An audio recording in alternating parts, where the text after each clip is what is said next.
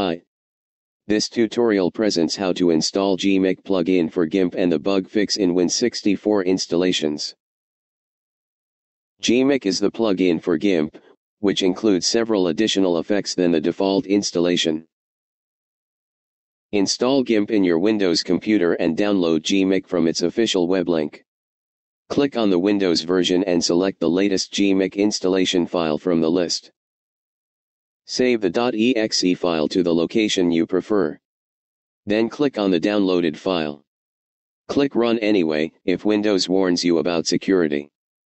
Installation process will first ask you to select the language.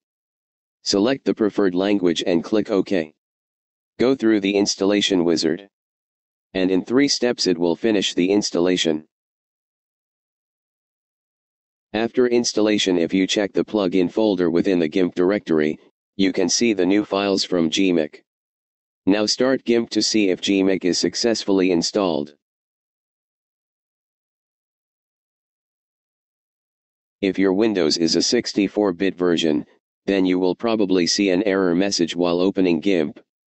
If you get the error message, saying some DLL file is missing, then take a note of the DLL file it mentions. In this case, the GMIC plugin will not load within your GIMP's filters menu. Go back to the plugin folder within your GIMP directory, usually within Computer, Local Disk C, Users, User, GIMP, Plugin. Now look for the closest DLL file to that appeared in the error message.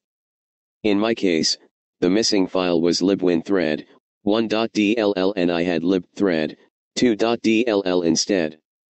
In order to fix the problem, you make a copy of this file, then rename the copied file within the same folder to the name shown in the error message.